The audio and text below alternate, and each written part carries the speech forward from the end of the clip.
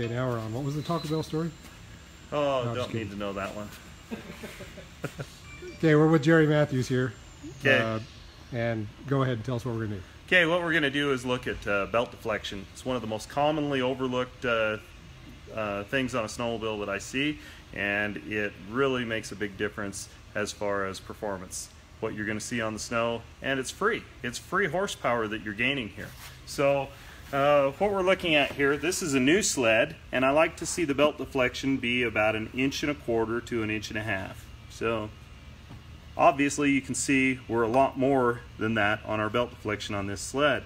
So a good rule of thumb, 1.25 inches, somewhere in there, or if you can get the belt deflection as tight as possible without the drive clutch squeaking on the belt, or without the sled trying to take off at an idle, that's where you want to be. You want to be as tight as you can get it.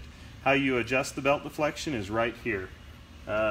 Takes a 7/16 wrench and a 1/8 set screw. So Allen head.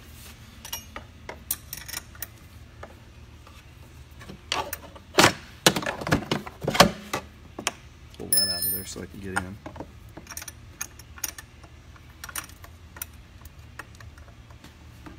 Essentially, we're going to break it loose, and I need to get the belt to ride higher, so I'm going to turn it in a counterclockwise direction.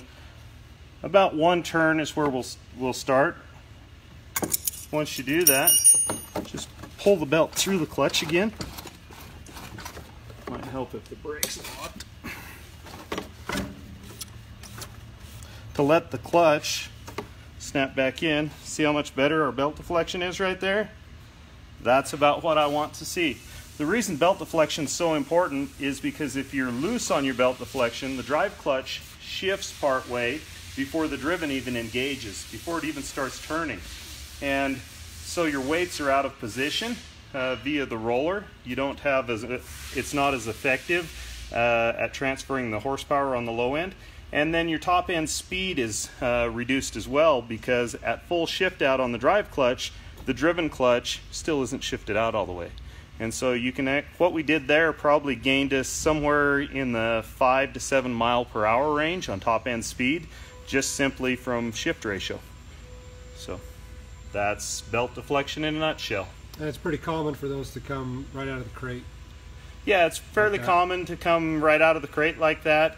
And I've seen them anywhere from, you know, set properly like this all the way out to maybe to where I had to change it a couple of turns on the adjuster.